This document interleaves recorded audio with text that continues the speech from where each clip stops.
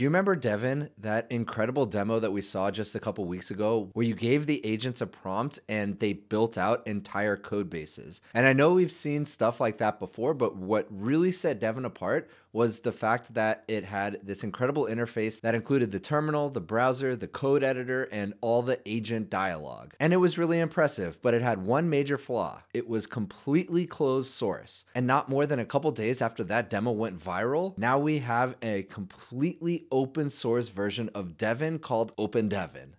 And today, I'm going to show it to you, and that's what you're looking at right now. So I'm going to show it to you. I'm going to show you how to use it, and I'm going to show you how to install it. So this is it, and I already set it all up, so let me show it to you first. So it says, hello, I'm Devin, and I asked it, write a simple calculator app with Python. So it started writing a new task. Here on the right side, you can see the terminal, very akin to the original Devin. We have the planner over here. We have a code editor where you can actually see all of the code, and then we have the browser. Over here, you can select the different models that you want to run. So right now it supports OpenAI and Claude 3, but you can easily plug in an open source local model as well. And then over here we have the browser, and you can choose between LangChain's agent and CodeAct agent. And to be honest, I don't actually know the difference between these two. I haven't had a chance to test CodeAct agent, so I'm using LangChain's agent. But let's continue. So starting a new task, then we go over to the terminal and we can actually see. So Command LS, there it is. It looks where it's at. Then it's reading from the app.py. It seems there's already a file that does this. It's a calculator app, and so on and so forth. And you can see all the output here. It even tested it for me, which is really nice. And then after all that, which really just took a few back and forths, and it's a very simple app, build a calculator app, all done, what's next on the agenda? I iterated on it. So now make an HTML interface for the calculator. So starting a new task, and then it went back and forth, spun up localhost even, tested it, made sure it all worked, and then it was done. So all of this was actually pretty inexpensive tokens wise, but it was really impressive. And you can run the calculator like this, so Python calculator.py, or you can spin up a server, and here's the calculator. This is what it built for me with just that simple prompt. So you put in your number right here, put in another number, I'll say 4, calculate. Very, very basic, but the point is it works.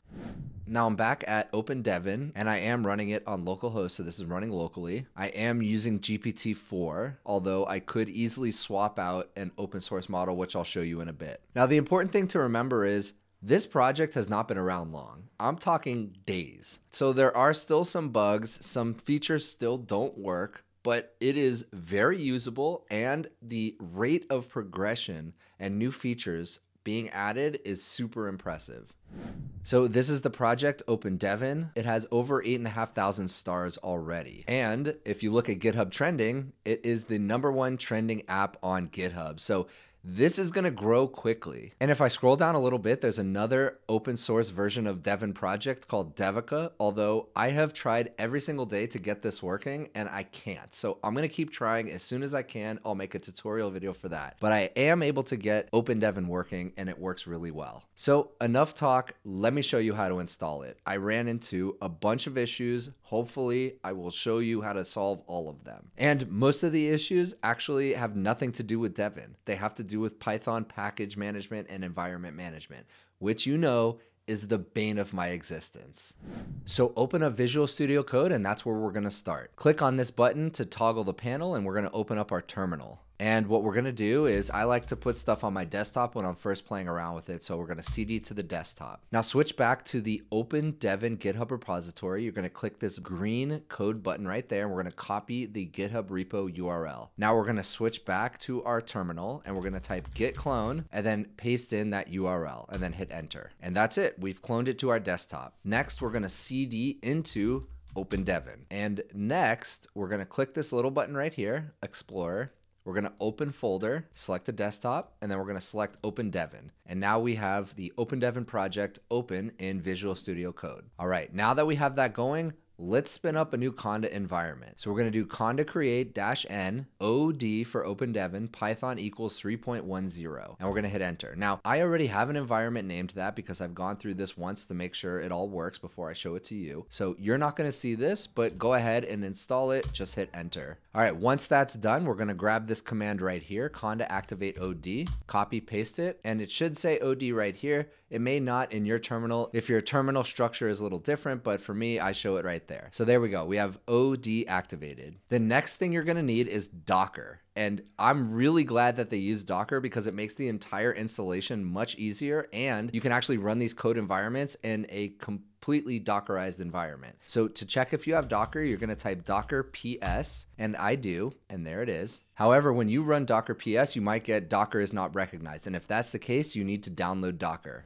So you're going to come to docs.docker.com/engine/install, and you're going to look for the Docker desktop client that matches your operating system. So I'm on a Mac, so I click right there. Once you do that, it'll download, and everything else is really just drag and drop or kind of clicking through an interface. It's very, very easy. You don't need to do anything in console. Once you're done with that, open up VS Code again, and you're going to type Docker PS, and now you should see at least this top row right here, container ID, etc., etc. So the next thing we're going to do is pull the Docker image. And again, this makes everything really easy. So we're going to type docker pull ghcr.io/OpenDevin/sandbox:v0.1 and hit enter. And there we go. It's 150 megabytes, downloads quite quickly, extracts, and we're done. So that worked perfectly. Okay, next we need to export our OpenAI API key. So to start, we're going to use OpenAI, but I'll show you how to set up a local model towards the end of the video. So if you don't already have an OpenAI account, go ahead and sign up. You need a developer account, platform.openai.com/API-keys. You're going to click create new secret key, and I'm going to type OD OpenDevin _YT, so I know it's for YouTube. And I will revoke this key before publishing this video. Click copy, go back, and we're gonna export it. Just like that, and then hit enter. Okay, now we've exported it. And basically what exporting it does is it saves it as an environment variable that we can use with this software. However, the better way to do it is to actually create a .env file and store it there, but I'll leave that for you to do. The next thing we need to do is set our workspace directory. And so what I'm gonna set it as is export workspace_dir equals squiggly line /desktop/OpenDevin. So I'm going to keep the workspace in the OpenDevin folder just to keep it all in one place. So go ahead and hit enter there. All right, now we're going to install the requirements. And this is where I started to run into some problems. So I may not run into it again just because I've solved them already. But if I do, I'll show it to you. And even if I don't, I'll show you the problems I had and I'll show you how I solved them. So we're going to type which Python. Okay, and this is only because we want to make sure that we're using the correct Python for installing with pip. So we grab the Python version we're using, then we simply paste that in, type -m pip install -r requirements.txt, then hit enter. So one of the issues that I faced is that this project requires Rust, and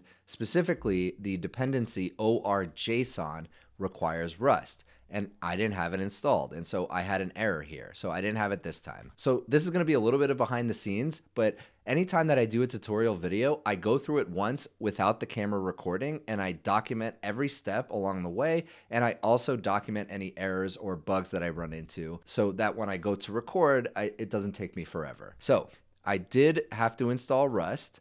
And to do that, I used this command, curl --proto parentheses equals https --tlsv 1.2 --ssf and then so on. And by the way, I'll drop all these commands in a GitHub gist just so you have them and you don't have to try to copy them. And the next thing I had to do was restart the terminal. So keep that in mind. So one other thing I want to point out, another issue that I ran into is the OR.json issue. And to first fix it, I installed Rust, and then I ran into another issue with OR.json. And to fix that, I did this, pip uninstall OR.json, and then I installed it again using this longer command, which basically installs the binary version that is specific to my Apple Silicon, and that was the problem. And all of these problems might be very specific to my machine, and you might run into other problems. I recommend consulting AI, and it will help you. Just copy paste whatever issue you're running into, and it usually will give you some pretty good suggestions. So that command is pip install -- no cache dir -- only binary : all : OR.json. And once I did that, it finally worked. And if you do restart the terminal, you need to export the OpenAI API key again, because as soon as you restart the terminal, all of those temporary environment variables are wiped. That's why using the .env file is always better. All right, now that that's all done, we're gonna try to spin up the server, and hopefully it works. It uses Uvicorn, and this is the back end. So we need the back end and the front end working. So let me show you what to do here. Uvicorn OpenDevin.server.listen:app -- port 3000. Now let's see if I run into an issue. Last time when I tried to spin up the server, it would just completely freeze. And so I actually had to restart the terminal anyway. So we'll see if we have to do that here. All right, so it is looking like it's hanging again, unfortunately. So what we're gonna do is hit Control-C to try to quit out of here, although I think it's completely frozen. So we're gonna have to hit Control-Z. And that'll force quit it. And so let's try it again.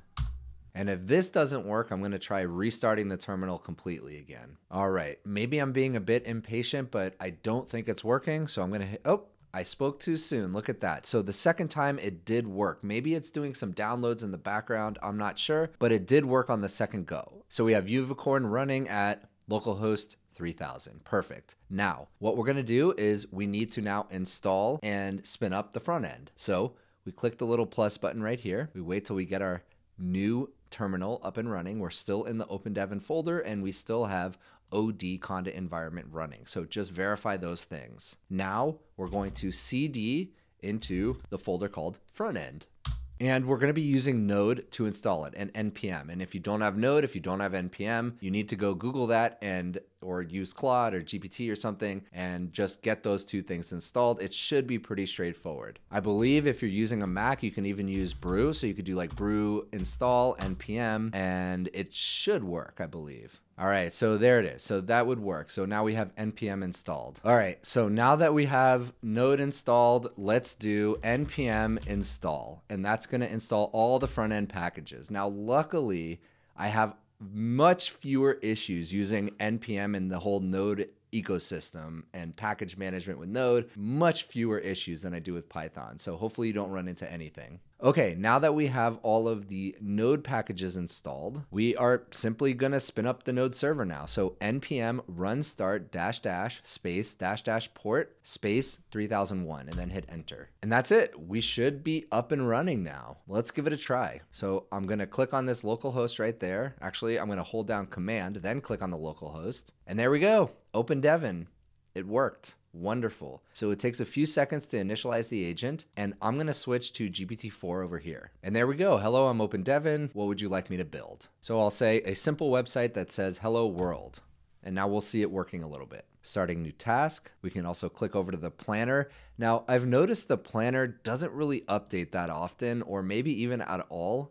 Maybe that's a little buggy. I've also found the browser doesn't really work all that well, to be honest. The terminal seems to work great, and the code editor definitely works. So, I mean, there is the code. There's the hello world HTML file, perfectly done. So here we go. It's starting up a server all by itself, and it visited localhost 8000. So if I actually go over to the browser, it did switch and go over to localhost 8000. So it kind of works, but there's some little bug and it doesn't work completely.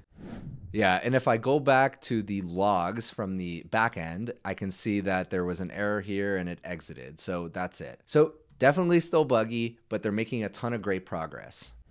Now let me show you how to use basically any model, including a locally run open source model. So if you wanted to use Claude, you just export these things right here. So the LLM API key and then the LLM model, you export this. And you do that from terminal. Now, if you did want to use a local model, you do LLM base URL and you change it to localhost 3000. And then you can use LM Studio, you can use Ollama, you can use anything you want as long as it exposes an OpenAI compatible API endpoint. And you can even select Llama 2 for your embedding model, which is really cool. So you could technically get this to be completely local if you wanted. So they are truly trying to mimic what Devin has done, and Devin is super impressive. It is definitely not the first time we've had coding assistants. It's actually far from it, but it is one of the most, if not the most polished user interfaces that I've seen. So I'm really excited for OpenDevin. I've tried this other project, Devika, a bunch, and I haven't gotten it to work, but OpenDevin works pretty darn well. So give it a try, create issues on their GitHub repository as you come across them, contribute if you're open to that. And OpenDevin can be something really special that helps developers and even non-developers be really productive at building code. If you liked this video, please consider giving a like and subscribe, and I'll see you in the next one.